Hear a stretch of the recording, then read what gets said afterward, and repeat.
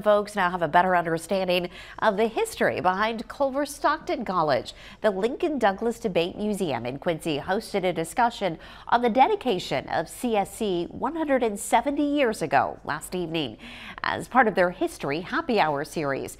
The series used that as a vehicle to also discuss the various people involved in the dedication of the Canton, Missouri College and how they played a role in the institution of slavery. Key speakers mentioned that the more that we look at how people were involved with slavery, the more we find out how it drove us into the Civil War. All of our communities in the tri-states were very much involved in the coming of the Civil War. All these communities play a role, and the more we explore the history of our own communities in relation to these events, the richer an understanding we have. The next History Happy Hour is set for March 21st. It covers Abraham Lincoln's debate in Quincy.